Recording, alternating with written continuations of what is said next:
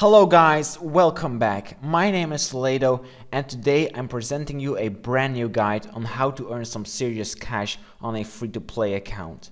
So right now I'm at the Al-Kharid bank where we will withdraw cowhides and some money. So we withdraw all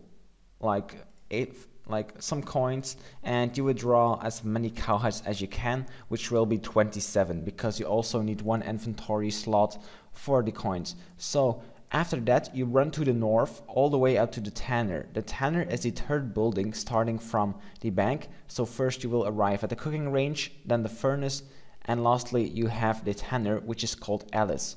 You want to trade Alice and let him tan all your leather into soft leather, which will cost you 27 coins to be precisely.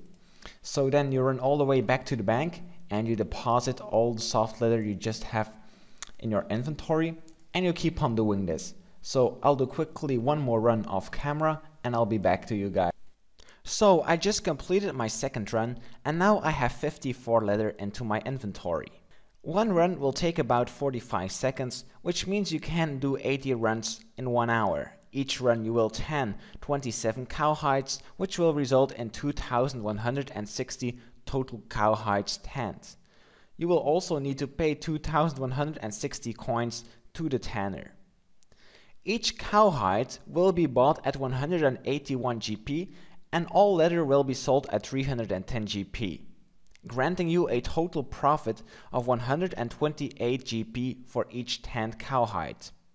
For 2,160 cowhides, you will have made a profit of 276k. Although, keep in mind that you will need to do an investment of 391k in order to buy the cowhides to operate your tanning business for 1 hour. So, guys, if you want to make some quick cash and you have some leftover cash in your bank, go buy them cowhides and tan them and earn yourself some serious cash.